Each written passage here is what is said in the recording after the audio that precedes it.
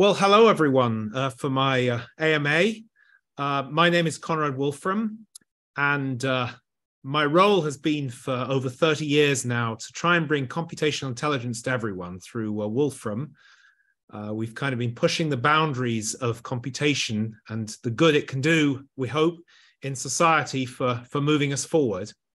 And for the last 10 or 12 years, I have been also pushing the human end of that spectrum as well as the technology end to try and figure out how do we educate our people better for the for the AI age, so that we are for the future as people in charge of the machines, not the other way around. And that's I expect both of those topics will come up in this session. Computational knowledge is an area in which people think broadly using the system of computation. And it's not just computer science, not just getting the computer, programming the computer, but in a broader sense. But what I thought I would do in this session is spend a few minutes just outlining how some parts of what I've been thinking about for the last few years, and some of the things that have happened this year in changes to the world. And then, most of the session will be throwing it open, and look forward to you asking me whatever you like, and you can paste those into your sessions, whichever platform you're using for this. So look, it's very good to be here virtually. This year has seen a shock to the system for education in particular, and many other areas. And that's ChatGPT's launch, amongst many effects, immediately questions what we're learning and how in the starkest possible of ways. It appears to be able to answer highly valued assessments better than most human students, do coursework as well, and as well as teach us humans. So in many ways, this has been a dramatic year for what possibly has changed in education. Exciting for us at Wolfram, we were announced as one of the first 10 or so plugins for ChatGPT, and that means sort of even better range of what it can do, and particularly injecting facts to ChatGPT's impressive but sometimes fanciful prose or poetry. In AI terms, I suppose Wolfram is the sort of Aspergic end of the spectrum to ChatGPT's not on the spectrum. But as in real life decisions, the hybrid of both can be an absolutely ideal solution to getting good answers, good decisions, good ideas. So it was with a recent, one of the little experiments we did was we took a British A-level paper. That's the exam that people take before they go to college in the UK, or at least in England and Wales. And we got Wolfram plus ChatGPT to do the paper. And it got 96%. So that's way into the A-star territory. ChatGPT alone got 43%. Which actually isn't bad if you consider everything. And this was just pasting the questions in. We're not interpreting them. This is straight doing that. And by the way, there's a thing called further maths, which is sort of harder. And I think we got 94% on the paper we tried there. So all of these things bring up many questions for education. And many of the questions that have come to me around these topics, I realized I'd already answered.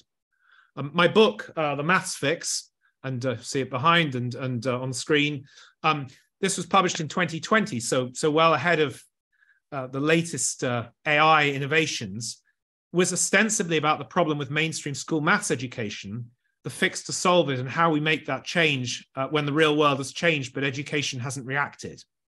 So I say ostensibly because I'd slotted in a byline of an education blueprint for the AI age, a rapidly changing outside world, a mainstream subject at the heart of the change driven by new technology is the story of maths. But it's now the story of what we have to do across education to transform for our latest, fastest ever industrial revolution, this AI age. So quite a bit of what we've learned from maths' problems are characterizing the issues, providing answers are not limited to maths, but key to making changes across all of education. So that's why I've relaunched the Maths Fix with a foreword to explain how it is a blueprint for our AI age, And ChatGPT's sudden bursting onto the scene has given us the moment, hopefully, to spur change like we've not had in education, at least for a very long time. So I'd love for this AMA to be about any AI age topic or computational topic or anything really, but from the future of education, learning, teaching, assessment, etc., to maths to technology. Anyway, thanks for attending. Looking forward to digging into these questions here. Really appreciate a lively discussion and ideas. So let's let's start off some questions here, and let's see. We've got one question. I'm curious how AI can assist teachers and tutors to better help student master subtexts. And as a sort of follow-on question to that is, will it be important for my 2-year-old to have multiple different AI teachers in his early life? Both very interesting questions. I mean, the first thing to say about the recent innovations with ChatGPT and other LLMs is we don't yet know their effect in the real world. So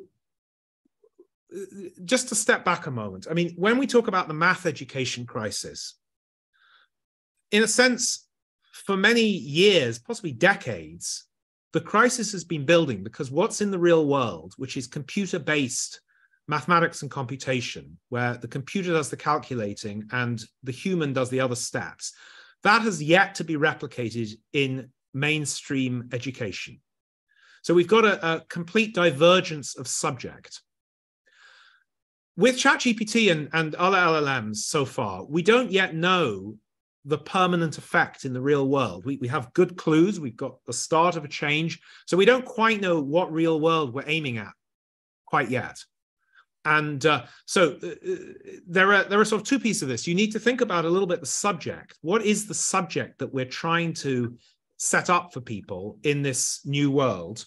And how then do we get there? What's the pedagogical approach to that subject? And potentially ChatGPT and the like can help with both of those. So how can it assist teachers and tutors better help students master subtext? I think it can pose new questions, in the sense that you're asking it questions and you can see what kinds of answers it comes out with. You can see how it structures the answers, and those may be different to the structure that teachers can give. And I think teachers should use it as a tool in the same way as you'd use a pencil as a tool, in the same way as you'd use Google as a tool or Wikipedia.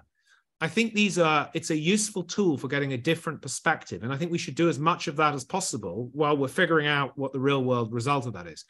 And in the same lines, you know, I think it's beneficial often for particularly young children to have many different viewpoints within a certain range, and AIs offer some of those viewpoints.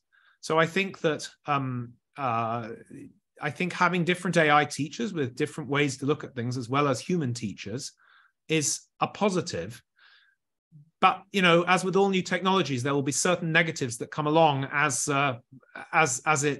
we spot how it works. But I think overridingly, this will be positive.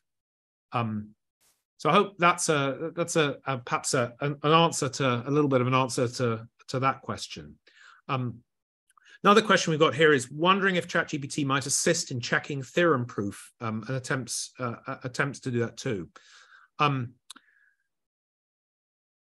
Look, I think one of the, I suppose, things to understand about the computational process. So let me see if I can just quickly put up a slide here. I hope everyone can see this. This is a slide of what I count as the sort of 4 steps of computational thinking. And in a sense, when we talk about maths or computational thinking, we're talking more or less about, in my view, 4 steps that you're going through. You're defining a question or questions that you want to answer. This is the thing you want an answer or a decision to. You're then abstracting it. You're then saying, well, instead of talking about this, let's say in English, I'm going to try and talk about it in math. And traditionally, this means writing out fine mathematical expressions. More recently, this means writing code, often to represent the question that you've got. Now, why do we do this? We do this because you can be much more precise. We can put hundreds, in fact, thousands of years of computational experience into taking that question and turning it into an answer that have been born, over those years through the fantastic process, this computational process. And so that's why it's worth abstracting. And then the third step is we compute. So this is the magical step. We take the question, here's an equation, for example, and we work out that x equals 3. And that's this step 3, using all the different algorithms and processes we might have to do that. And the fourth step is we say, okay, x equals 3. Does that answer the original question we defined in a human way? And if not, do we need to redefine it? We need to go around this whole setup again. Now, up until this year, I was basically saying that, so the major problem in math education is we're spending almost all our time doing step 3 by hand, whereas in the real world, we are spending, this step 3 basically gets done almost entirely by computer at a much better setup than humans can imagine now themselves. But actually this year, we are starting to see the AI impinge on step 2. So it's not so much, you don't always have to manually set up the abstraction. Sometimes ChatGPT or the like can do that for you. And we've seen, for example, great examples of ChatGPT writing Wolfram language code. So we're saying, here's the problem. ChatGPT is then saying, okay, here's some code that might help you. May not 100% work. Sometimes it does. Maybe we need human intervention there, but that's allowing us then to compute answers, and then potentially we can interpret the result. So I think 1 and 4 remain very human steps for the most part. 2 is starting to be a slightly less human-only step than it was a few months ago. And so in terms of back to the theorem proving question, I think that I can't answer very specifically for you, but I think that the fact that we can go through and get assistance on these different steps will help us in deploying computers for proving theorems. I think it'll be a different take on how we abstract, and that itself will help the computational part of this and the interpretation that follows that. Let me move on to another question. So if we don't embrace the use of AIs and LLMs in education, what do you think will be the implications? Will there be any benefits? Look, here's the view I have on this is look at history and previous technology transformations. In the end, we don't have a choice. I mean, we have a choice over the short term, but this technology has been invented and is being invented in front of our eyes. It's not going away. And all we do if we try to ignore it in education is we will end up sort of postponing an inevitable of having to embrace it, but by which time we'll have caused a lot of damage to that generation who won't understand how to operate with it and will be learning suboptimally many things that they could have learned better, or different types of skills. The implication in the end is, I suppose the big implication in the end, if we don't embrace this quickly, is that AIs will take over managing humans rather than humans taking over managing AIs and getting the benefits from them. So on the large scale, that's sort of what will happen. On the smaller scale, I think what will happen is we will have a crisis, which we're already seeing, of assessments, where we can't understand whether something's cheating or not cheating because the real world has something new, but we assess that as not something that is allowed in education much of the time. And so therefore, all sorts of people get castigated for apparently doing sensible things that are actually not allowed. So we sort of, in a sense, we're in this position where we're training humans to be third-rate AIs. And that seems highly suboptimal. So I think there are some immediate implications of not embracing AIs, but I think that we should learn to live with them. By learning to live with them, we will also get experience of how to work with them and also what goes wrong.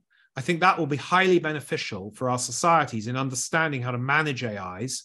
I think not doing that will postpone those lessons until an awful lot of damage has been done to us and our democracies and our setups. I think the big question I have about the recent, releases, the LLMs, is what I brought up a few minutes ago. It's very difficult to see the full extent of the real ramifications in the real world yet. These are emerging. Will the format of discourse change? So, for example, essays and reports are standard formats of discourse at this point. Those are born of a mixture of how easy it is to write something up, how easy it is for the human to look at them, how you look at information. Will those formats persist? When the printing press came out, that changed discourse in terms of how you tended to, put things out. The scientific paper was born some way after that, for example, which is still in circulation as a format. So, in a sense, these changes, I think we have yet to understand fully. And, when we do, we'll be able to better talk about, in a sense, the full implications and what we ought to be doing in schools, how we ought to be preparing students better. In terms of the sort of another question here, in terms of the sort of thoughts on teachers and schools being hesitant, I think any change like this is complicated. We don't know we don't know the effects. We don't know how best to deploy it. We don't know what goes wrong. We don't know who'll be benefiting from this, who'll be left behind. Change is difficult. Now, one of the problems I've often criticized in education right now is that the whole ecosystem has become very resistant to change. I don't mean this as individual teachers. I mean that most countries and jurisdictions have assessments that lock the subject matter of education. And in order to change the content of the assessment, it depends on the place, but you've got to align universities if it's an end of school assessment to admit people on that. You've got to align teachers, schools, parents, governments, to all agree that this change should happen.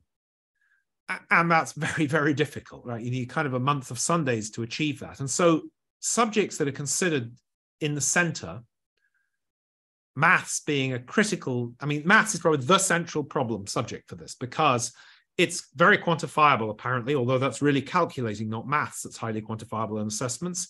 It's considered extremely important and increasingly important as we enter this AI age because it appears to be the bedrock subject. And it's taken by everyone.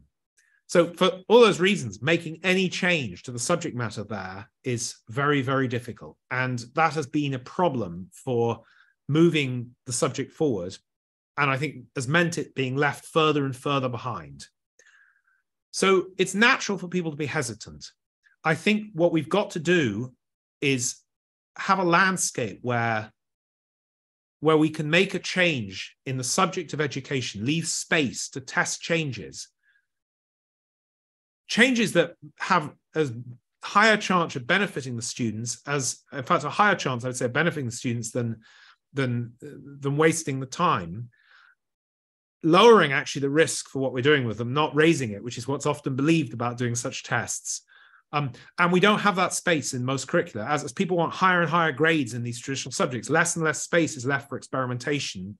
And we need to fix that urgently. And I'm hoping that the LLM ChatGPT, so to speak, revolution of this year is a reason for trying to, is a sort of thing that's been fired in here that says we need urgent change, the like of which we haven't seen in education for a very long time.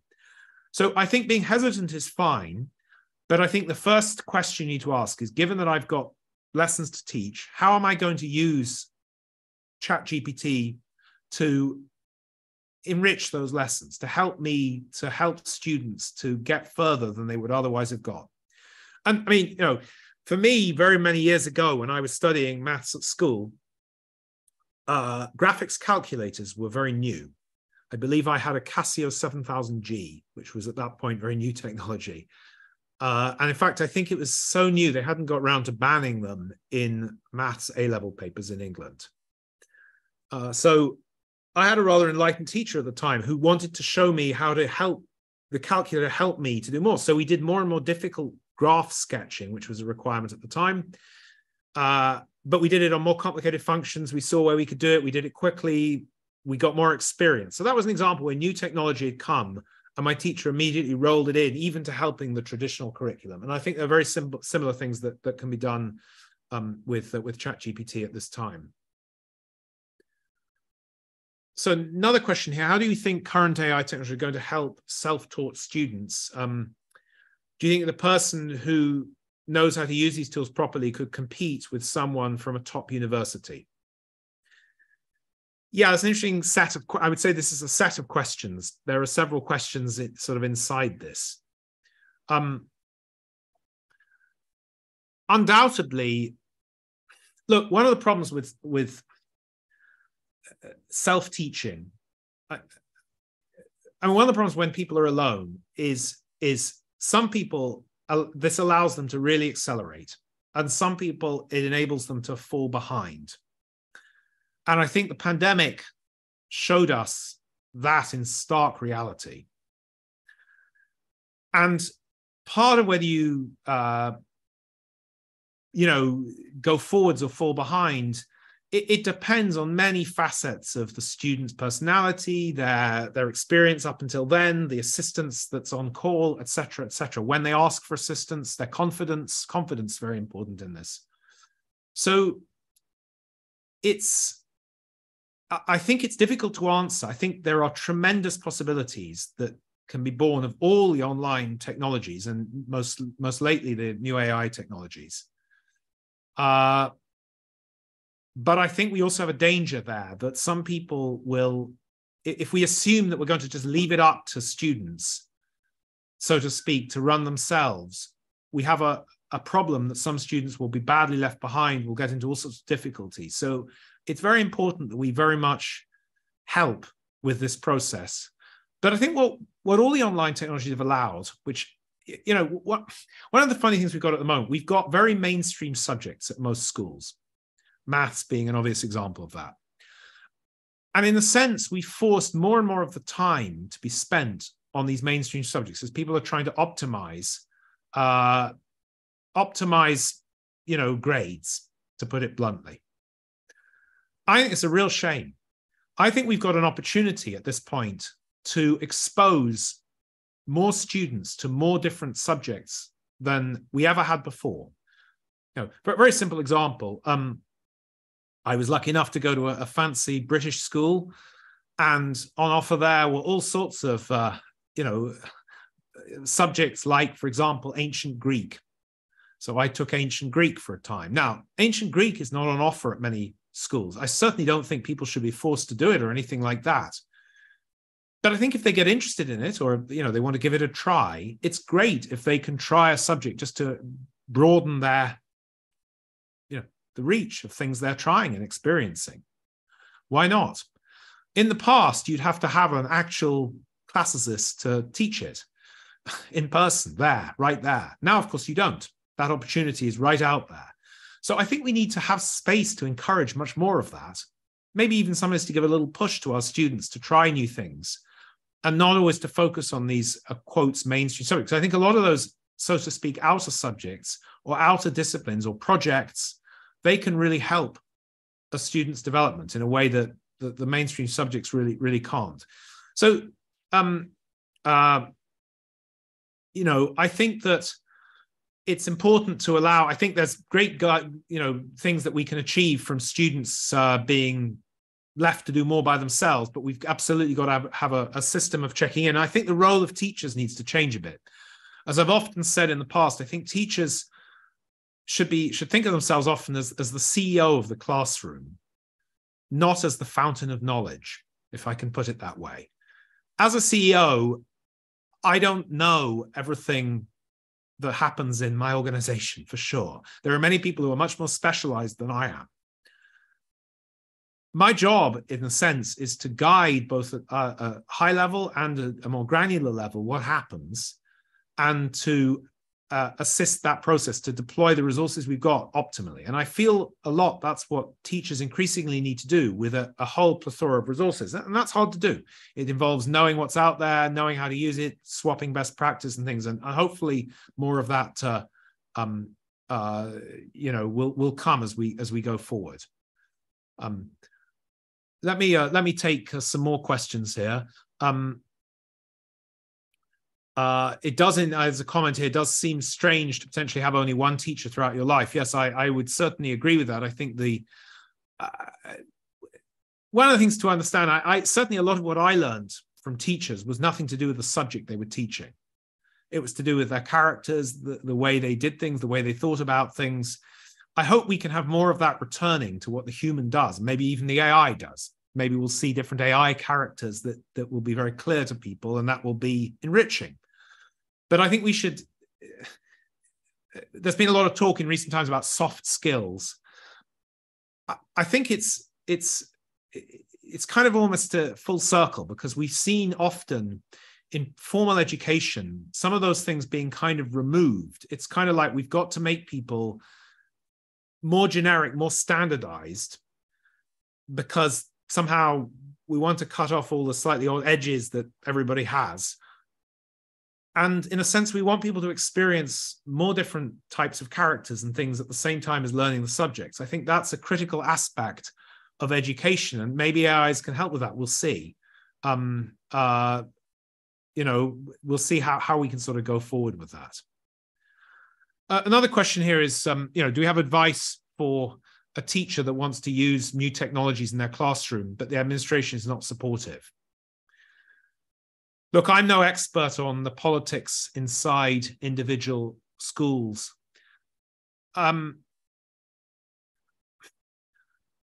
mean, there are two ends of this. In the end, there are cold, hard arguments. I hope my book, The Maths Fix, does help somewhat with some of those arguments. I do go through, the sort of arguments for why this is a necessity, why it's important to involve technology in general. I'm mostly talking about maths there rather than ChatGPT, but it's very similar in argument.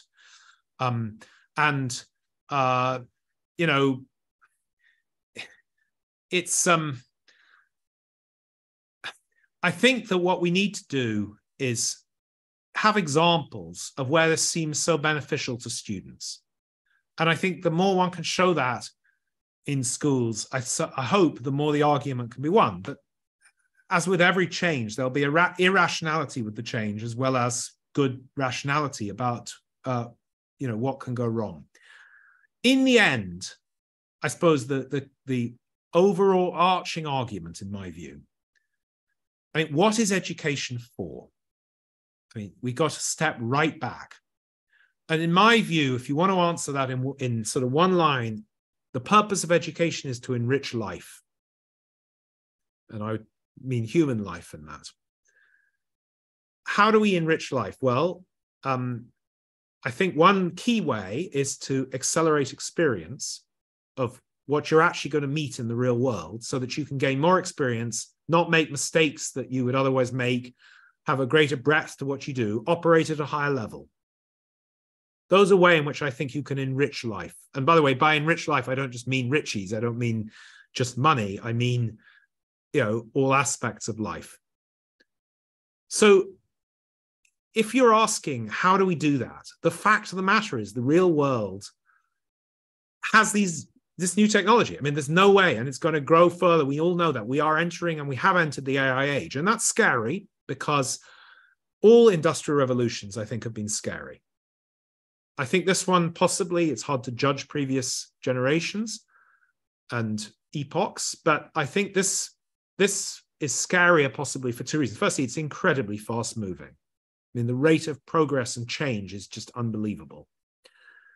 Secondly, you could argue that it is hitting at quintessentially human skills, things that have been considered quintessentially human, thinking. Most the previous industrial revolutions have mostly been doing sort of what I would call brawn rather than brain. They've got to do with physically replacing humans with machines that can do it faster,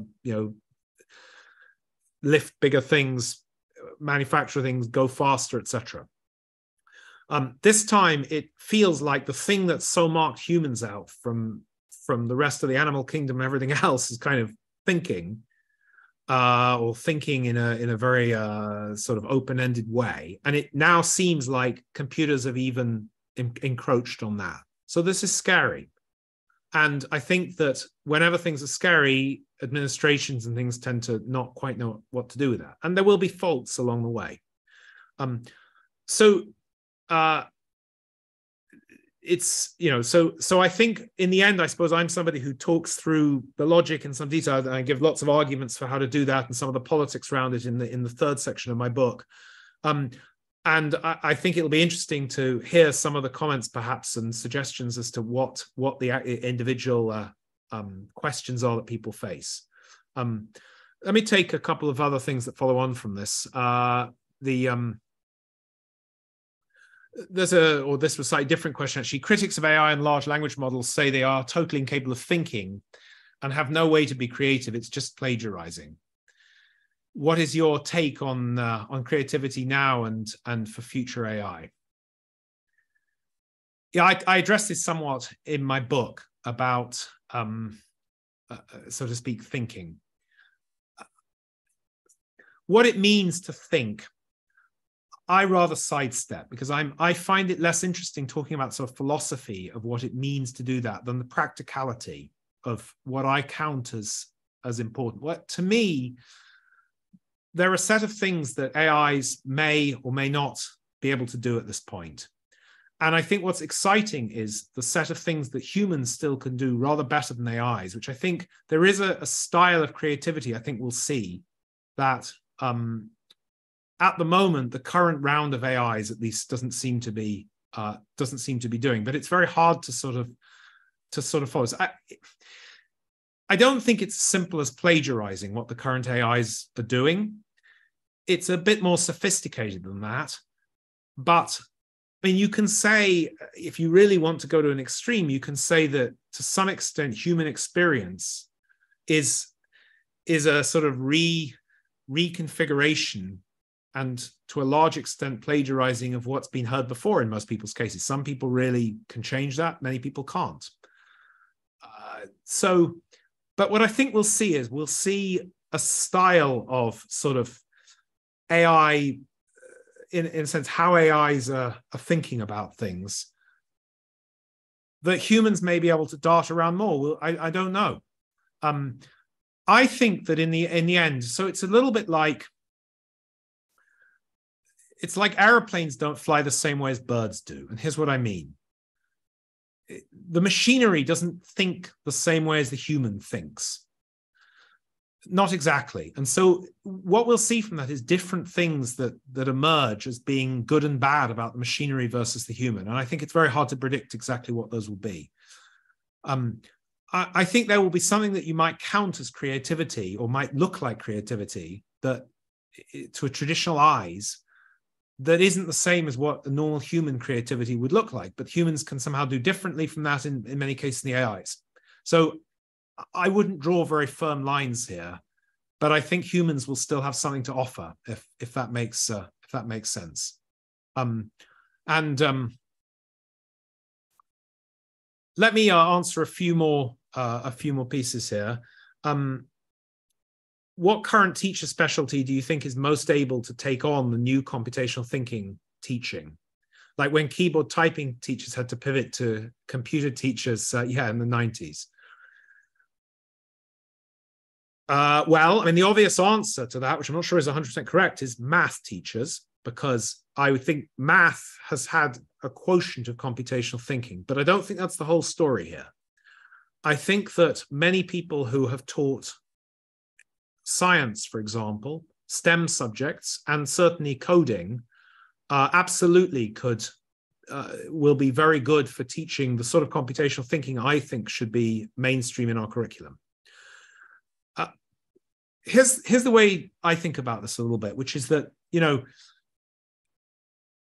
if we're going to claim that there is a core computational thinking subject that people should learn for 10 plus years of their life, it better be applicable to other subjects other than itself.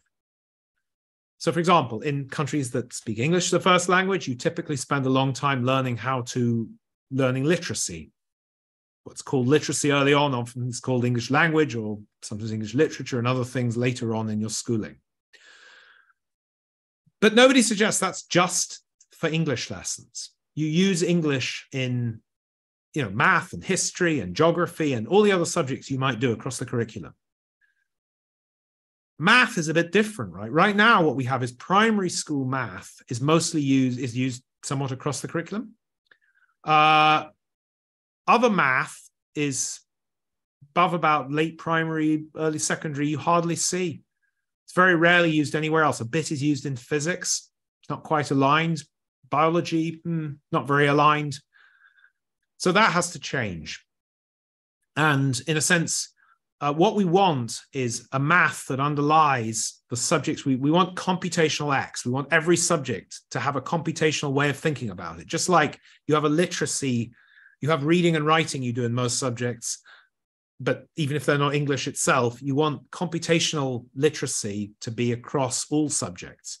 So if you think about teachers, one of the ways we want to teach this is by having problems that are solved from different subject areas, but happen to deploy computation as part of that solution. Instead of just talking about them in English, we want to actually talk about them computationally, want to think about them computationally. So I think teachers from each of those subject areas, whether it's geography or history or English, I think each of those, particularly some of those teachers who perhaps are a little bit more technical in those areas than some of the others, may well be able to feel more comfortable teaching, let's say, a computational view of history if they're originally history teachers, with some help. One of the things we've been doing at Computer-Based Math is to build modules and teaching materials that really try to help with that. It's a funny thing, but if I've looked at some of the traditional math teaching materials that I could teach from if I were a teacher. Now, I'm a mathematician. I've done math to a reasonable level, et cetera, et cetera. I would find it really tricky to understand what I was teaching from the teaching materials that are on offer. You really need to know about the process of teaching and what is the standard discussion in the current traditional math subject to be able to teach that, not just about the subject. That seems like a shame for anything new. So one of the things we've been pioneering is building the actual materials to help teachers as well as students who are not familiar with the latest computational thinking ideas. And that's something that I think is critical to making this transition. When I hear jurisdictions say, well, we should let teachers go and work out what to teach, with computers in a new way, it's very difficult. I mean, we spent a decade or more. We are right at the center of this, where people who have built computational systems for over 30 years, actually 35 years coming up this June. We deal with math people in more ways than virtually any other organization on the planet. We've interacted with more math people because of our technology. We use math, we hire math people, we educate people with math, et cetera, et cetera, et cetera. And it's really hard for us. We find it really hard to be able to just say, here's what you would do in a lesson to help somebody teach computational thinking. So the idea that any teacher, however good a teacher, can just jump into this with sort of not much help is in my view, crazy. The curriculum for traditional math has been built up over 100 years. So the idea that you can just step in and sort of make your own curriculum easily is crazy. So what we're trying to do, what we believe is the right thing, is literally to map out what you might do in every minute of every lesson. And it's absolutely up to the teacher whether they follow that or do something different, but give that confidence as a background. And I think that's sort of the way to help more teachers from different specialties come into this. Interesting point here about when Google came, the role of teachers was changing. And I agree with that. Teachers emerged, when Google emerged, teachers were encouraged to ask better questions. Now the work is encouraging teachers to, in a sense, ask more questions. What part of the current mainstream curriculum do you think should continue? These are great questions. Yeah, I think I think one thing we have to do is give confidence to teachers to do much more open-ended lessons where they're working alongside the student with the AI to discover its limits, to discover where you can take it, discover what we can do around it, including what questions we might think of asking, including how we challenge it when we don't think it's necessarily right, including what machinery to use when. How do we get teachers help with that? I think firstly, they need to experiment. I think we need to share experimenting. How do we get more confidence? I think some of the ways I've just talked about, which is, building background materials that you can fall back on. I think that's a pretty helpful way. I think teachers actually trying to do things for themselves, if they were trying to do it themselves in real life, is a real help for this. In terms of the mainstream curriculum, on math, as in my book and in many other things I've written over the last 12 or 13 years, and my TED Talk and so forth, I think math is a very special case at this exact moment, but let me come on to that, where over a number of decades now, it is completely clear that the subject matter is completely out of alignment with the real world. And that's for a very simple reason, that whenever you calculate something in the real world today, almost in every case, you use a computer to do the calculating. And in almost every case in education, you use yourself, a human. And those two are increasingly divergent. And that's been obvious for ages. It's just become more and more and more divergent. But there are really bad consequences of this. I mean, I cannot overemphasize the problems this is causing in society. So let me just spend a couple of minutes on that. You might think, well, so what? So people are learning some hand calculators. Maybe it's not used so much at the moment, but hey ho, they're learning some other skills from that. Not so bad. Okay, problem one. You are learning the wrong process by which to use computation with typically the wrong algorithms. Why? Because, well, I'll tell you an anecdote. When I was at school, I had a teacher who was a friend of Alan Turing's. So Alan Turing was the inventor of computers, often said to be the inventor of computers, I think widely acclaimed to be so during the Second World War, and was a mathematician in the UK.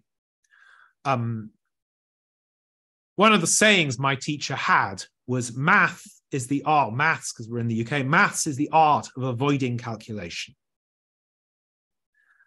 That's very interesting, right? He was right. One of the key issues for mathematics at the time was calculating was the step in the four-step process I showed earlier. That was most expensive and most stopped you using maths in real life.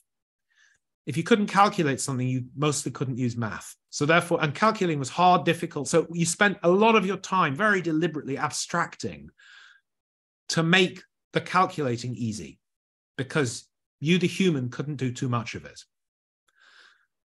That has fundamentally been turned on its head since computers. We built machines that are possibly the most successful ever machines in human history to automate something that was, in a sense, or mechanize, I should say, something that was thought to be, very human.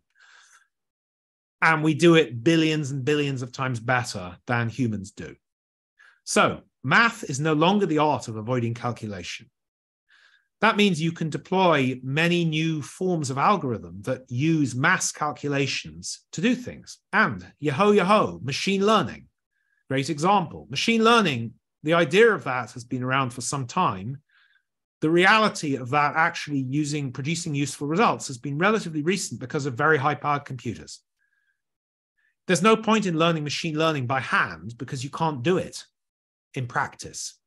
So that's an example where in the traditional math curriculum, you don't learn machine learning. It's not there. It's nowhere there, right? Because it isn't something amenable to hand calculating, and possibly also too recent. But actually, when you look at the whole math curriculum, every piece of it, you find things on their heads.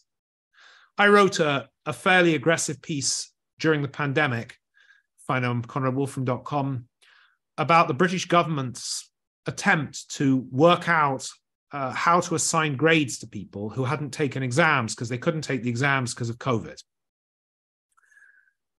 What an awful job they did. And one of the reasons they did an awful job was that they threw out most of the data they could have used before they started figuring out how to assign the grades. Why did they do that? Well, basically because they'd all been schooled in how you've got to get rid of most of the data to make the calculating simple. That's what you do. Because you need to avoid calculation, except that's 100% wrong. That's not what we're worrying about. We have big computers. They do lots of calculating. You don't need to throw out most of the data. What you need to do is, in the abstract step, you need to think of different ways you might use as much of the data, as rich a picture as possible, to get a better result. So the complete wrong thinking is being often taught in our mainstream math education. So it is damaging. We're not talking about it's just like a problem on the edge. The other problem that I think is absolutely critical from this, we are depressing many, many students unnecessarily. You know, there was a time, certainly in the UK, when, for example, if you didn't know how to recite a Latin verb in its pluperfect subjunctive, you didn't do well in your exams, right? Seems crazy. And maybe there was some correlation between how well you were, how diligent you were at learning that and how diligent you were at doing some other subject. But in the end, it's not very correlated. And some of what we're doing with math at the moment is a bit like that. The fact that you can or can't do a quadratic equation quickly by hand doesn't correlate that well with whether you're a good computational thinker in the modern world. And we've therefore telling a lot of students, you failed because you don't happen to be good at this hand calculating skill, when that skill isn't the predominant skill we need, is a disaster in terms of having everyone perform as well as they can and be as satisfied with their skills that can be magnified as we have. So it's very, very important that we don't confuse that subject with it. So math is a particular subject which I think is completely out of a line, has been obvious. How are other subjects going to change? Well, I think one of the things we need to learn is how we work to optimize results in a hybrid world of AIs and humans. So it may be that the history essay survives, but that your first draft of a history essay might get written by the AI, and then you learn how to make that interesting beyond what everybody else's AI writes, and how to hone that to you rather than what the AI said. That might be an example of how things are going to change. I think that we need to learn to deploy many new sort of tool sets on what we're doing. And not just, I think the idea that you need to memorize sort of, in a sense, facts which are immediately off online is not quite right. But people say this sort of, do you need knowledge or do you need skills? Well, you need both. The question is knowledge of what? You still need knowledge of what's out there, how to operate it, what goes wrong, how you assess it, how to be skeptical in the right place. Those are a piece of experience and knowledge you need, which needs some facts. So I can't predict exactly how subjects will change, but I think the way to look at them is with outcomes. And one of the things we've done, which I was interested when sort of ChatGPT, in a sense, came along, was to look at the outcomes list that we at Computer-Based Math have built for computational thinking. And let me see if I can share it here for a second. This is an outcomes list that we built for core computational thinking. And what I find fascinating about this list, it's in 11 dimensions. Many of the headings here and some of the specific details are actually very to do with, in a sense, these new skills that I think we need around a sort of ChatGPT AI age world, independent of computational thinking directly. So confidence to tackle new problems. That seems a major outcome we need to achieve.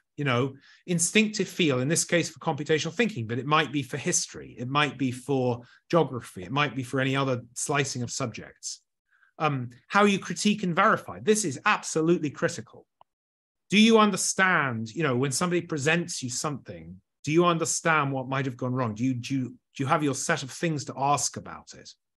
And so forth.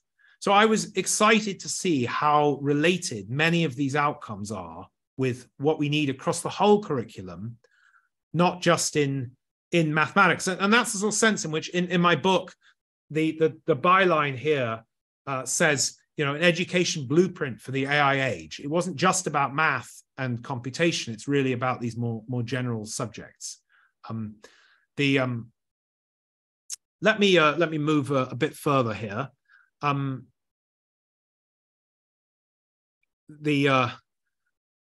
Will students be used to train AI or perhaps used to build AGI? I'm sure at some point, there are very many ways you can teach ChatGPT and things as it is by feeding things into, in terms of sort of giving it hints and things. So there's that sort of teaching. There are deeper ways to learn how to train AI. I think the idea of training AI is a bit like saying training a human. There are many different levels of that, from sort of very deep down to individual little things that you can show. And so absolutely, I think that will be part of it. And I think that's a very beneficial educational process as well. Very interesting question here. Will it still be worthwhile to learn how to code? What is the future of coding if AIs can do it better and much faster? Fascinating question. So where to start on this one? I think that the idea that the only way to sort of instruct a computer in a very new area is to write base level code, syntactic code. I think that is over. And I think quite a lot of what's being done, for example, in computer science courses in university, or some of the people who are going into computer science courses are doing it because they want to use computers, let's say, to do data science and to use modern computation, things like that. I think a lot of that will at least be fronted by increasingly sophisticated AI. So instead of granularly writing, code, you will write in a query, so to speak. You will start to ask a question, the AI will write the code. And of course, we've seen the beginning of this with ChatGPT, where it can write code in many languages quite well to a certain scale. Now, having said which, I do think there is a precision of syntactic coding that will persist and one will need some connection with. I don't think it's true. It's funny, when we had what was called at the time WYSIWYG, I think, which is, windowing systems on computers, people said that's the end of, so to speak, typing things with a keyboard most of the time. It's like, that's the one interface we're going to have. Well, it hasn't proved to be the case. Most interfaces remain over time. Paper tape has gone, but actually the idea of typing into a computer to get to code it, to tell it what to do, is still with us, even though there are other ways to do that. And in some cases, the other ways impinge on that. Now, ChatGPT and the like are majorly impinging on this, right? There's a lot more you can do. By the way, our Wolfram Alpha was doing this some years ago, just to point this out. You could type utterances in Wolfram Alpha and you could get Wolfram language code out from those utterances. And indeed, what's really exciting now is to see the mixture of ChatGPT turning it into a Wolfram Alpha type thing with a Wolfram language output. This is a fantastic set of things that one can do. But I do think that actually being able to deal with syntactic language, computer language, will remain important, and particularly for some people, but it will become a more specialist skill, just like knowing, there are many, many more people who nowadays deploy mathematics or computation than make new mathematics and computation. That's the nature of automating and mechanization. Now, one very important part of this is, what language do you get LLMs to write in? And I have to say, Wolfram language is really fantastic for this. So here's why. So you utter something into your LLM and it writes you an initial go at code. The great news in Wolfram language is the code will typically be much shorter, much higher level, much more systematic, because we have a huge breadth built in. It will cover standardized data as well as standardized functional code, etc., all built in. The chance that you as a human can then go and learn how to edit that to exactly what you want with the precision of syntactic code, and to do that quickly and effectively, is much higher than with some of the other traditional languages. So I think that allows Wolfram language to be really beneficial, and very much in educational spaces. One of the problems we've got at the moment with coding in its traditional way is, if you take it at school level and at university level, it's slightly got the problem that maths has, in the sense that it's in the eye of the beholder a bit. People who are already interested in coding in its own right get excited by it, and that's wonderful. But there are many cohorts of people who could really benefit from coding, and somehow it doesn't really come very naturally to them, and they kind of learn it when they absolutely need it, but they are less using it than they might. I think that LLMs, and particularly with high-level language like Wolfram language, for example, really shifts that dramatically. So to come back to the question, I think that just like in the past, writing assembly language code was important for many people because of the speed of computers. Now, virtually nobody writes assembly language code. It's just not worth it. I think that we've gone to higher level languages. I think that, again, there's a big cohort of people, including new people, who will come in and be able to code. I think the number of people who need to go off and traditionally do computer science in the way that it's manifested right now will shrink. But I think what we need to replace that with is modern LLM-enabled coding, so to speak, that includes many more people and will get us much further, and particularly with a sort of very high-level language to that. And so I think that's an important sort of direction that we need to head in moving things forward. Let me take a couple more things here.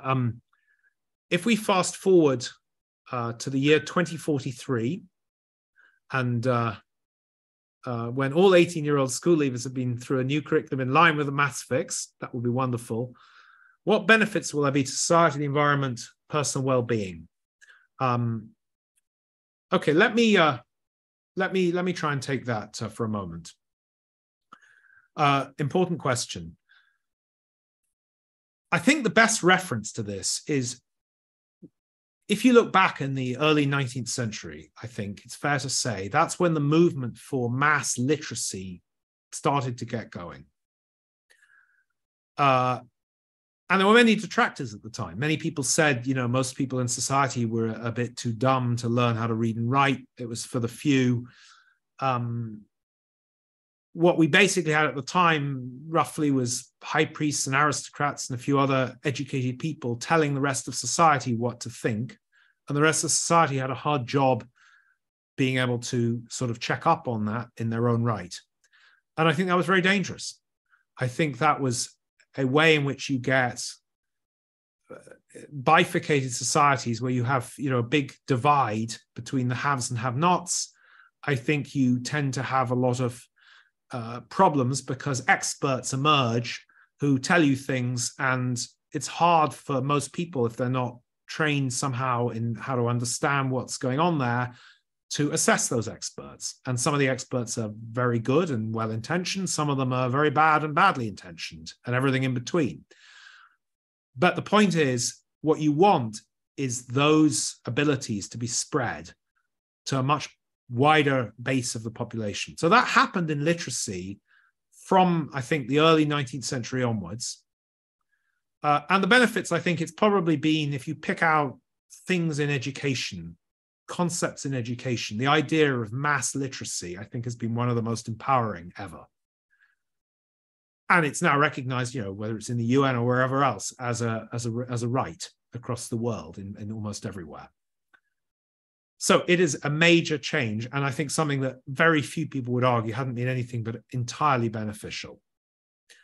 I think we are now in a need for mass computational literacy, which is the ability to work a level up, use the power of computation with the machinery we've built for ourselves to make better decisions about our life and our societies. And this is true. So I think the benefits are severalfold. The benefits are to do with individual well-being. And I always think, there are several levels to think about this. There's survival. I mean, to be blunt, you are going to survive longer now if you understand more about how to think about data, particularly with respect to, say, health. You are likely to survive longer than if you don't, because a lot of the decisions relate to data, or at least your analysis on that. So it really makes a difference, even to survival. And then I would step up a level to what I would call subsistence. Can you not only just survive, but can you sort of prosper at a reasonable level in society? And what do you need to be able to do that? To be a reasonable level of, get a reasonable level of job, to make reasonable decisions about things you have to make decisions about, money, risks of other sorts, etc. And then there's what I would call value add. The people who are the specialists, the top people in societies, in our society, really drive things forward in a beneficial way, using this modern approaches. And so those are the three levels I think one sort of wants to look at. And I think we can improve, therefore, all of those levels. I think that we can have a society potentially that is able to question the basis on which decisions are made better. I mean, at the moment, we've got a situation in some forms where we have, quotes, the experts standing up. Some of them are very good, as I said. Some of them are not very good. Many people in society feel totally disenfranchised to query what the decision basis is for a lot of those decisions. So they start rejecting all experts in all cases, because it's kind of like, well, some of them talk nonsense, and that's correct.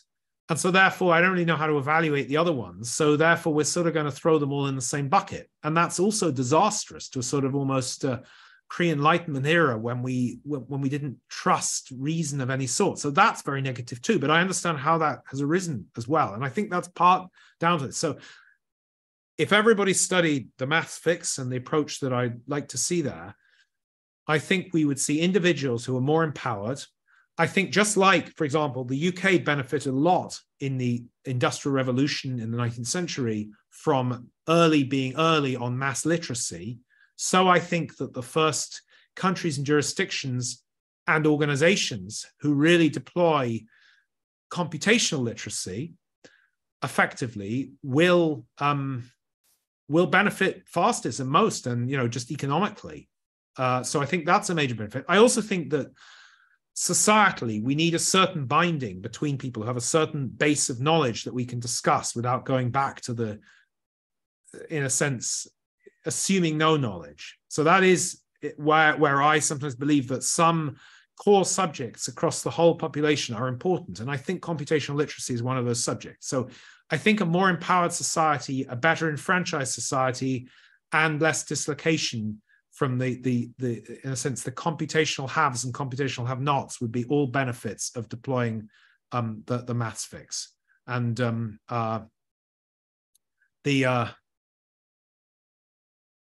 yes, let's take a few more questions at this time. Is the current hype, presumably around ChatGPT and things, helpful or harmful? Will the fearful rhetoric AI take over sci-fi of some lead to regulation and government controls that will destroy open access to these tools? I don't know is the answer. I think that we will need certain kinds of regulation, and we don't know what yet. And there will be some fantastic consequences, and there will be some fairly horrific consequences all wrapped up together. I think hype is usually not terribly helpful, because I think what happens is people make knee-jerk decisions that aren't necessarily very good. Except I think the hype, as I mentioned earlier, is somewhat helpful because, I mean, just to give you an example, I many years ago met a person who was an education minister in a country who had previously been the defense minister in that country. And they said that they were attacked by another country, cyber attacked. And they said in some ways it was the best thing that had happened to them, because it forced them to reorganize and rethink how their defense worked. It was a sudden shock to the system. So I think in this sense, the ChatGPT, excitement of this year may be helpful if it's treated the right way. It is a shock to the educational system, and we should use that shock to rethink what we're doing. And much of this conversation has been about that, and I think other conversations. So such a shock, and therefore the hype that led to that shock, partly, I think is therefore useful. So, but I think we've got to be very careful then to sort of calm down and to look at the things, but in a positive light of these are coming. There is no choice. We can't uninvent the thing that's been invented. And yes, we need to have systems of thinking about whenever we've had very powerful technologies in history. It's very scary. I mean, obvious case is nuclear, understanding nuclear physics. It has some very, very positive benefits. It has some very, very negative potential benefits. We are still dealing with those benefits at this time. I think that this is such a powerful thing. But it will take time, and it will sort of oscillate between regulation that's overbearing, I think, and is wrong, down to things that weren't spotted, and we need to, like all forms. And, all forms of badness in humankind, whether it's crimes or other ways, these things happen when there's new technology and you need to fight against it. I'm fairly confident that in the end, we'll do a good job, but there'll be some pain in between.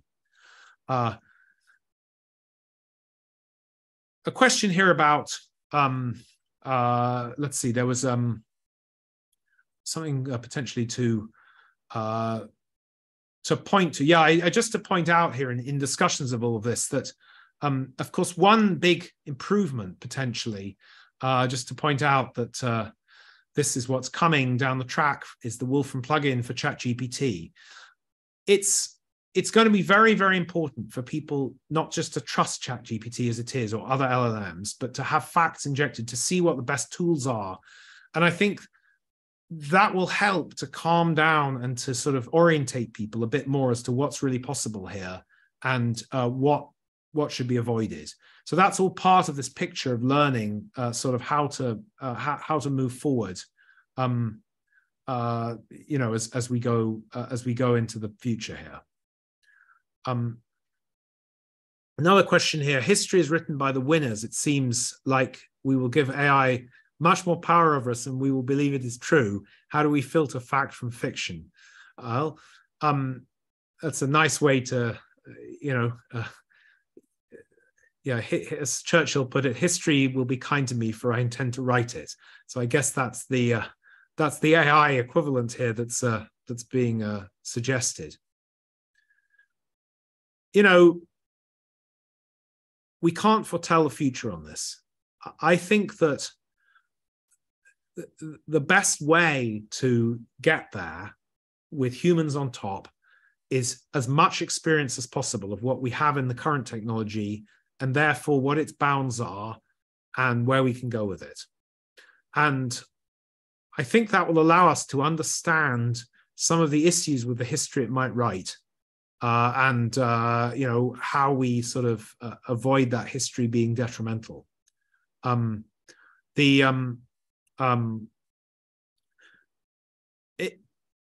we know, history has different sort of colors to it over time, and we look back and see things that didn't seem accurate and now seem more accurate, et cetera, et cetera. It has different scopes of timing as well. There's very recent history. There are longer time periods and things. I think we will see the current AI age revolution as, another industrial revolution where in the end, there were all these predictions before, for example, humans would become idle because machinery would just take over everything. That didn't happen before. In fact, humans are probably more in employment than they've ever been. Machinery hasn't done that. What's happened is we've moved up to the next level. Now, can we do that again? I hope so. I think that's where the education comes in. And that's why it's so critical that now is the time when we've got to have what I call computational literacy, AI literacy introduced sort of from beginning to end. And to that point, actually, there's a question here. At what age or stage do I think the maths fix should start in education? So look, the idea of the maths fix is that, in a sense, you should use the best machinery for the job in deploying the computational process. Usually, for calculating, that's a computer. And as we've discussed, that may also impinge back on abstraction for computers doing AI and so forth, for the abstraction stage as well as the straight computation stage. Where does that hit? Well, it may hit at any time in education from a very young age. But I think where it's gone wrong so badly today is in what I would call late primary education right the way through to the end of school and beyond. So if you were to pick a time when I would really focus on the change, it would be late primary. And what I mean by late primary, it depends on jurisdiction a bit, but by the time you are solving quadratic equations and doing trigonometric identities and things like that, things are pretty abstracted away from what you do in any life, real life, for most people. And that's where most people, many of our populations get lost and disenfranchised. So I think that is a very critical time at which to do this. But I mean, you should be asking the questions earlier. Why isn't machine learning being done in primary schools? Now, I don't mean building neural networks. That's a much harder proposition, but I mean just using it, getting experience with when machine learning can help me solve a problem. I think that should be as early as practical. I've said many times, why don't we teach calculus to 10-year-olds? Well, it's because we wait to do calculus until their algebraic skills are very good, because it's hard doing the calculations. But actually, the basic concept of calculus, the idea that, if I make something, if I make a rectangle and I make it smaller, and I add up tons of them under a curve, I can approximate the area under that curve. I can make smaller until it's really infinitesimally small. That idea is amenable to much younger children and is exciting and interesting and a good way to think about things. And why aren't we teaching it earlier? We're teaching it late because we have deployed the curriculum in the order of computational complexity, not conceptual complexity. So because the calculating is hard, it's late, not because it's hard to understand what you're trying to do. That's the error. We can reverse that. And so that, in a sense, goes through the whole of the time for math education. But I think, as I say, it's really critical as you go to late primary. I mean, just to say, this doesn't stop at college. Just to embarrass her, my daughter is a student of biology at Cambridge University in the UK, a first-year student. And I happened to oversee her. I happened to see she was deciding to compute some eigenvectors. She was doing it with a calculator for some problem she was supposed to be solving. And I asked her what she was doing and why. And eigenvectors, for those of you who don't know, are something you learn, certainly in the UK, you learn in sort of further maths A level, and they're pretty useful for certain kinds of things. But the question I asked her is, when would you use these, and why on earth are you using a calculator and computing them by hand? And it's a very good question, right? Because she didn't really know why she would use them for her biology. In fact, they used quite a lot, as I understand it, in the internals of things like, some of these AI systems. They're quite important. They're also used in physics for, things like sense of gravity and how you work with those things. But you'd never really compute them by hand. You'd compute them on a computer. But the crucial thing is when you'd use them, how you'd use them, what you do with them. So why on earth was she doing this? Good question. So this percolates through our education system and is a higher level example of where where we've kind of gone backwards in a sense.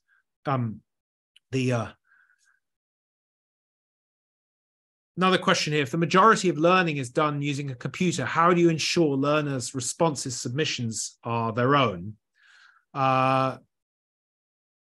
Will there, and I'll follow on from that also, will there need to be AI schools to train AIs how to teach humans? Yeah, that's a nice twist. I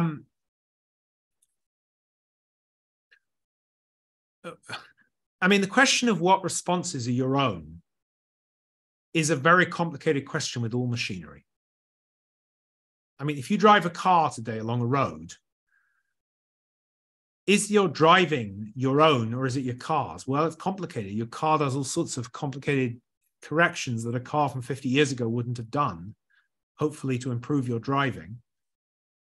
It's not straightforward when you're using machine, and particularly more automated the machinery is, what you count as being your own and, so to speak, the machineries. The way I think about this is, in the end, you want the optimal sort of result, and you want that human to be being the optimal manager of that process, including themselves and the machinery they have to deploy. You know, to take my example about driving, if you drive very safely and effectively, and you deploy all the most modern technology in your car to improve that, that's okay. In fact, it's a lot more sensible than saying you're going to lock it all out because somehow you think it's, you know, more august not to do that. I think the question of whether it's your own work, as in, are you actually, and I think this really goes down to assessment. When you're assessing a student, what are we doing there? And can we tell whether it's that student and not their computer that was good, or some other student? I think that really the issue there is the forms of assessment that we need to change.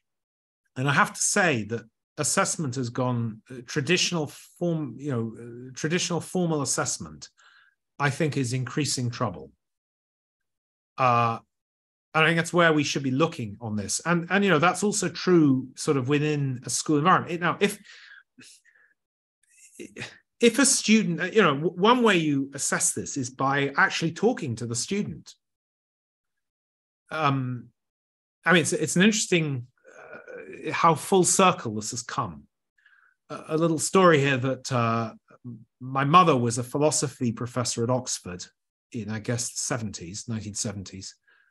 And she was responsible for admitting students for reading philosophy in one of the colleges in Oxford. And at the time, there was an Oxford entrance exam in which the student had to take the exam, typically write an essay on some philosophical question, and they would get a grade, just like they would today.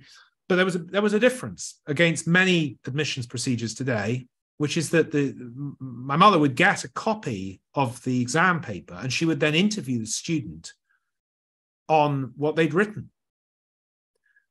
So there were some students who got better grades, and it wasn't actually cheating because they were in an exam room, but let's say they'd been very well coached for the exam. And some students who perhaps hadn't been as well coached, maybe the school wasn't as good, but actually were pretty sharp and were very good. That became much more obvious when you talk to them about what they'd written. So I think, you know, in the end, what do we want out of the human? I mean, we need to start from what do we want in the real world for the human's own enrichment of life, to come back to my definition of what education's for. What do we want? One of the discourses we want is that humans can communicate well with other humans and have real ideas, and let's actually be talking to humans as humans and figuring that out alongside what they might have produced to assess them. I think what's gone wrong with assessments, one of the terrible things that's gone wrong with assessments, is that it's sort of funny, as the world has got more, I mean, this is one of the weird things in the world, that quantification, of which I'm part, you know, making numbers, and particularly simplistic numbers, have assumed an importance beyond their ability to judge. And we see this in many parts of society. A simple number has huge marketing panache. So that if I can produce a number for something, it somehow does much better than me just talking about it. And people rush to the number. And nowhere is that more true than in assessments. I got an A, or I got this grade, or I got this. And that's very important to people. And so what's happened then is people say, oh, the number's everything, so let's make the number work. And they've then made it so that if everybody took the same student essay or whatever it is, and they marked it, they would all agree about what the number was that came out. Okay, so what goes wrong with that? What goes wrong is that you then make the questions more and more closed-ended, because you have to have all the markers agree on what the mark is, because otherwise everybody gets unhappy because they say, well, it's unfair. But there's another sort of unfair, which is that the question, the exam, the assessment didn't match what was needed in the real world. And what's needed in the real world today is open-endedness. We get difficult open-ended questions. Everything that's very closed-ended and procedural, computers do very well and increasingly well. And now we're finding computers do some of the open-ended things better as well. So what we don't need is to examine people on how they pretend to be a computer. So I don't have a full answer, but I think one of the crucial things here is we need to understand what we're assessing, how, and stop believing that we can, in a sense, have a very simplistic number and formulaic assessment that will expose what the student's done. And I think the more we do, now, funny enough, I think modern AIs, ChatGPT, LLMs can help with this, because in the past, they can help assessment and structuring of what the student's written, and actually help the student to learn and help potentially teachers to be able to see what's been done. And we at Wolfram are potentially working to help that quite a bit. And some of our ed tech is really in that direction. So I think that this will be a sort of chicken and egg race here, which is, at the moment seems very much like it's with, oh my God, everybody's cheating, we don't know what the students are going to learn, panic. I think there'll be some great advantages where we end up with much more sensible assessments to help us figure out how students are doing, as well as just sort of decide whether they've reached some milestone or not. But just to come back for a second to this point, that by the time you're at a very advanced level of automation, you get very big questions over who it is that did it. And it's a good example in race car driving. You look at Formula One, that's a huge issue. To what extent is the car and not the driver determining who wins the race? And the way that's got handled over the years, right, is that there are rules for the race which try to allow technology to develop because it's beneficial not only for Formula One, but for normal people's cars. A lot of technology has been handed down from what you need in racing, but then set a rule set that excludes some of that, so that then you have to sort of make the playing field more level between what's available for the technology. So there are interesting parallels there, I think, with what's happened before.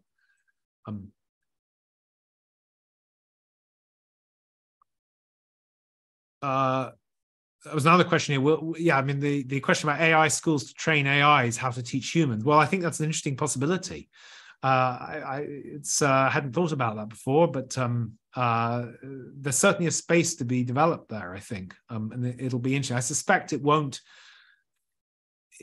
there will be more edges to that than you might think, but perhaps. So a great question, if such a proportion of society agree that the maths education is broken, why isn't it changing? Has anyone begun the change? So I do talk very extensively about this in my book.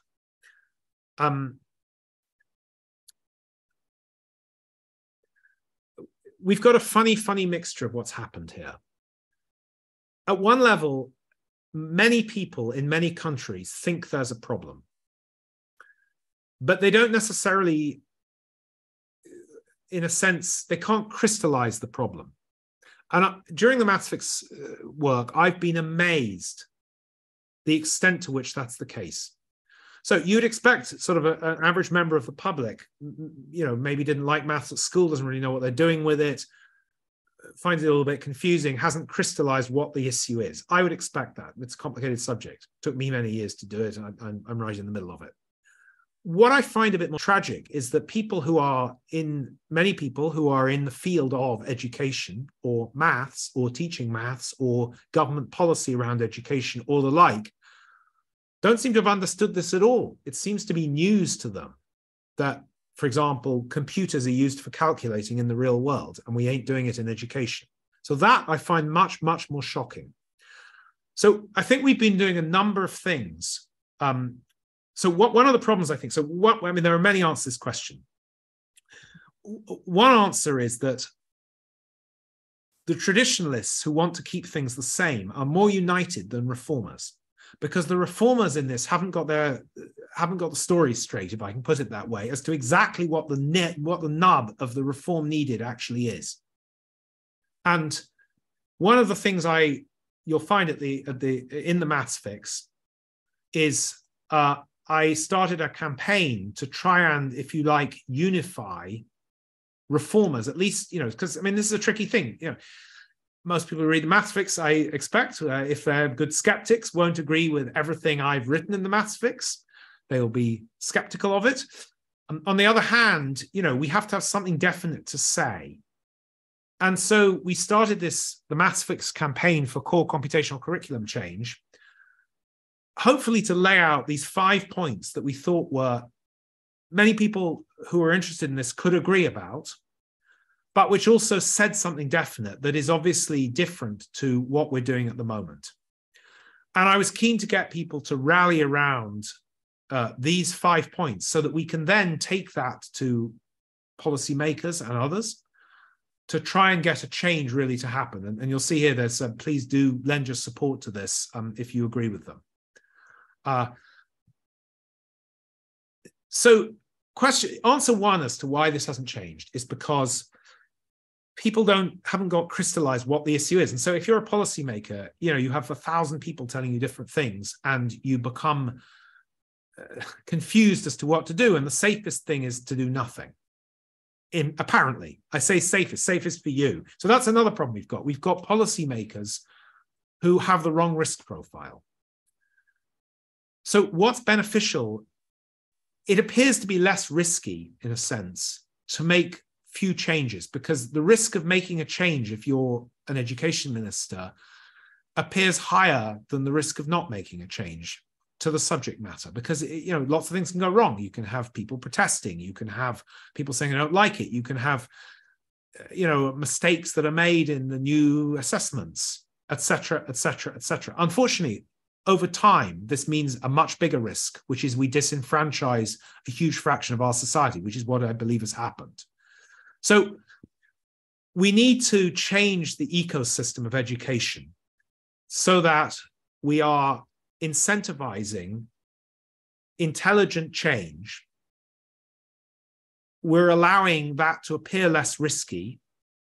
We're setting the risk profile for the people who need to make the change so that they get benefit from it rather than just seeing it as a huge negative, when in fact, for society, it isn't a negative. So I think in a sense, one of the main problems is, and one of the locking linchpins of this is assessment. We have these traditional assessments and they lock subject matter. And in fact, it's even worse than that, because we now have international bodies like PISA who assign what it means to do maths well, for example. And so even if you're a country, if you care about PISA, as many countries, smaller countries certainly do around the world, how they're competing on PISA compared to other countries, it actually kind of locks you together with the subjects other countries are doing, rather than allow you to try new things, because then you'll score worse on PISA potentially. And actually in my book, I compare this to the fiasco many years ago of the Lloyd's insurance market in London, where people insured round in a circle. There were lots of reasons for this, including some bad behavior. But some of it was incompetence, in the sense that people insured round in a loop and they believed that was mitigating their risk. And I think the same things happen in education. We've insured ourselves with, comparing our mathematical subject across the world between different countries. But in insuring ourselves, we've insured ourselves round in a loop, potentially to the wrong subject.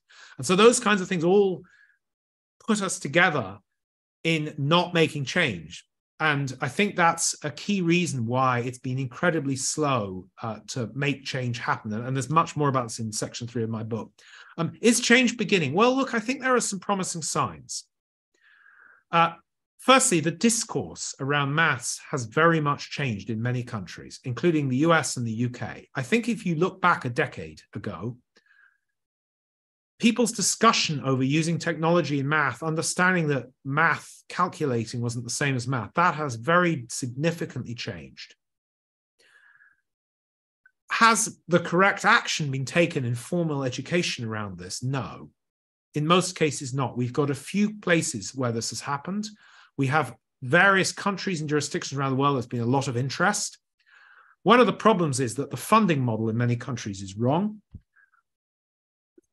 Governments fund the development of, quotes, curricula. They also separately pay for, either directly or indirectly, materials for teachers and students to use, either in the private sector because schools are buying them, through the public sector, or directly.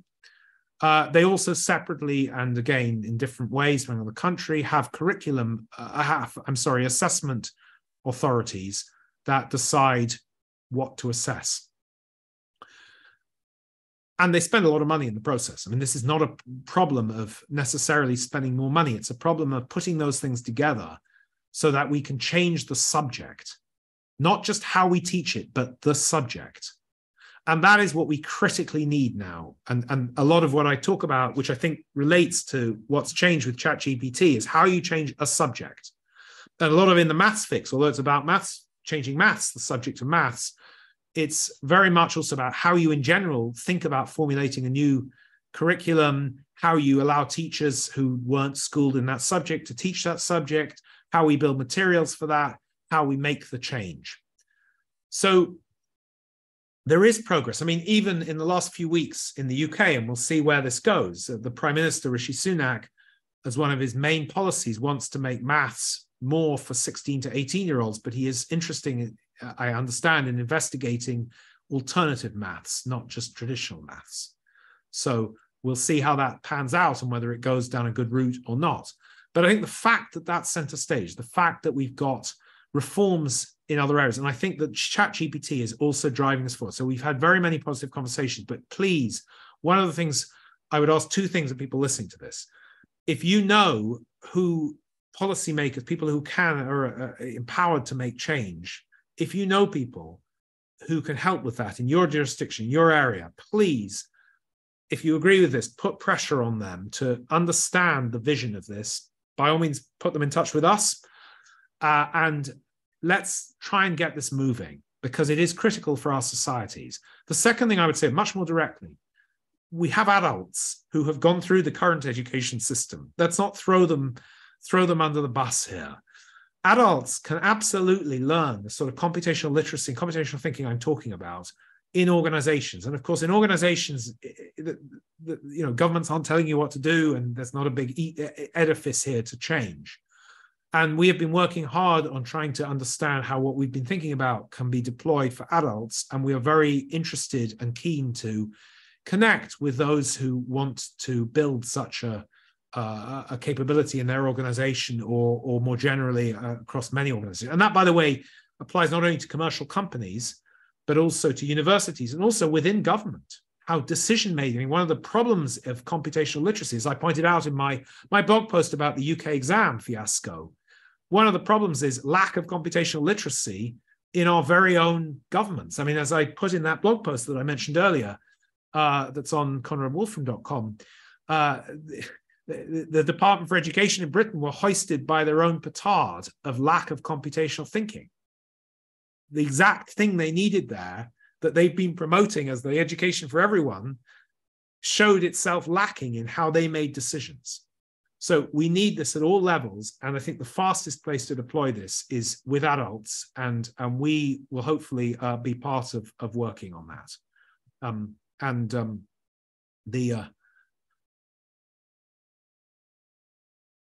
Let me maybe round out. We're getting to the end of our time here, so in the last few minutes, let me round out perhaps pull a few of the questions together I see at the end here and round out with some things to say. I think what I'm describing in computational thinking is a different subject to what we've seen before. And in the end, the question we need to ask is, what is the core subject, the core computational subject that needs to prepare us for a hybrid AI human age? And I believe that's very connected with this computational literacy that I've been talking about. And there are other pieces of experience we need to learn. But I believe when you look at what we've been talking about, maths fixing, it's actually very connected with this new world that we find ourselves in. And is very disconnected with the traditional sort of world we've got. So it's different from coding. Coding is one piece of that. And as we discussed earlier, coding in its traditional sense may rather change in character as we get coding assistance, in a sense, LLM assistance to coding. I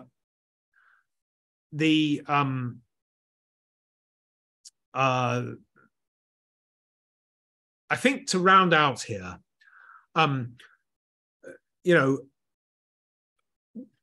what I ask people to do, I think it's a lot of this conversation has been about the future of education, particularly around computational thinking and ChatGPT and what that changes.